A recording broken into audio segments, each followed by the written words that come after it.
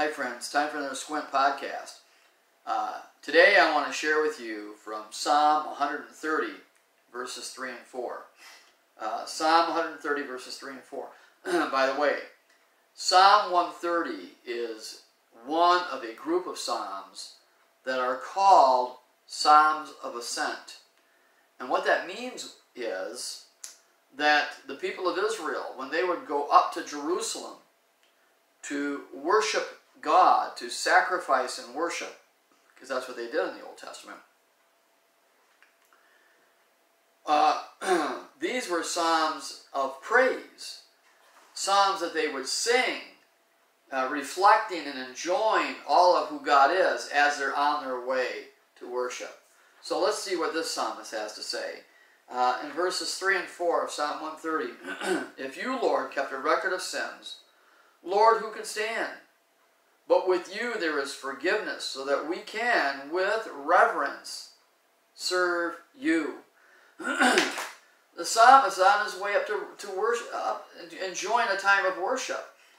And he is praising God because he says, Lord, if you kept a record of our sins, who could stand? And the answer is nobody could stand. You know, the Bible says there is none righteous, no, not one. All have sinned, for all have sinned and fall short of God's glory. There's nobody on the planet ever that was without sin other than the Lord Jesus. And so, God, who is absolutely righteous, cannot have sin before him. And so, what can we do? How can we work? Well, that's why God allowed the Lord Jesus Christ to become sin for us, so that we, New Testament believers, can become the righteousness of God in him.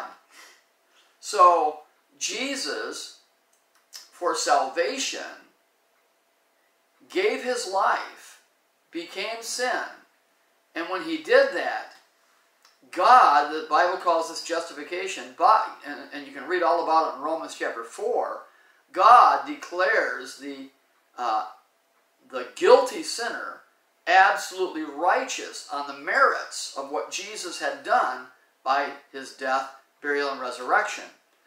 Now, that's salvation. Now, our relationship with God, our sanctification, how we're set apart to live to God, is also based on, our right relationship is based on the forgiveness that the Lord has for us by the blood of Christ.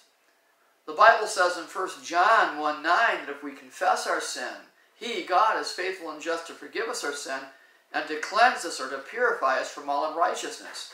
Because you see, sin cannot be before God. And so when we, as now born-again people, who have been redeemed, who have been saved by the blood of Christ, we still have times when we fall short of what God wants for us. And based on the blood of Christ, we can still come near God. Remember, sin cannot be before God. So what do? We confess our sin. That word confess in the Greek is homologeo, and it means if we just call it what God calls it, if we just acknowledge it, if we say it, God, I've sinned. Then based on what Jesus has done, our sanctification, our relationship with God is then we're able to enjoy him, his presence, his blessing, his favor. However, if we don't confess our sin, then what happens is, I've always used the idea of a funnel. Just imagine a funnel and God pouring his blessings up here to us down here through the funnel. But when we sin, when we as Christian people sin, the funnel gets closed like a clogged drain, and God can't pour his blessings down on us unless we confess, homologeo, our sins, call it what God calls it. I've sinned, Lord, I screwed up, I failed, I need you. Not to be saved again, but just to be forgiven, to experience that forgiveness. Then that sin is taken away, and the funnel is wide open again, and we can enjoy the blessings of God. Well, that is all of what I think the psalmist is saying. He says, if you, Lord, kept a record of sins, who could stand? The answer is nobody. But with you there is forgiveness so that we can, with reverence, serve you. So I call this, God has removed the obstacles because of the forgiveness, his great forgiveness, not only for salvation, but for daily living, sanctification. God removes the obstacles so that we can enjoy the blessings of God, so that we can serve God with reverence. That means we honor him. You know, the word revere, like in awe or fear, or we honor God.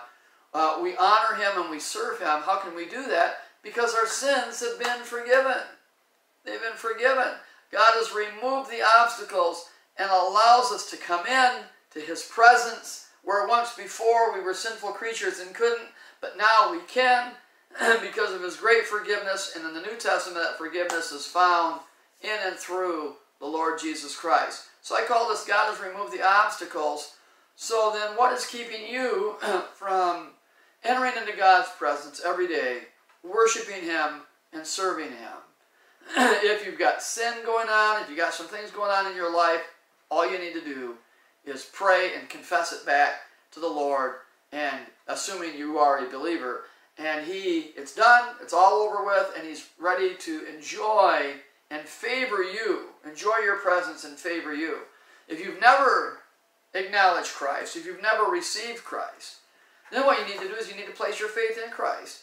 The Bible says that you need to confess with your mouth that Jesus is the Lord and believe in your heart that God raised him from the dead. And when you do, you'll be saved. And you'll be forgiven. And the obstacles for you to enjoy God's blessings and presence has been removed. And you can come and enjoy a great relationship with him. Okay, now I'm getting long and I'm going to stop right there. So that's Psalm 130. God has removed the barriers. And I pray and hope that you don't have any barriers between you and God. And if you do, that you will approach the Lord, that you'll place your faith in Christ, that you'll confess your sins whenever you have sin going on in your life, so you'll keep the communication between you and God wide open, because on his part, he's removed the obstacles. On your part, make sure that you communicate regularly with him about those things, okay? So we have a wonderful God and Savior in Jesus Christ, the Holy Spirit, of course, to fill us and to guide us. And what a great psalm, Psalm 130, that reminds us of all these salvation and sanctification truths. All right, that's it for today. Have a fantastic week, and I'll check back with you next week.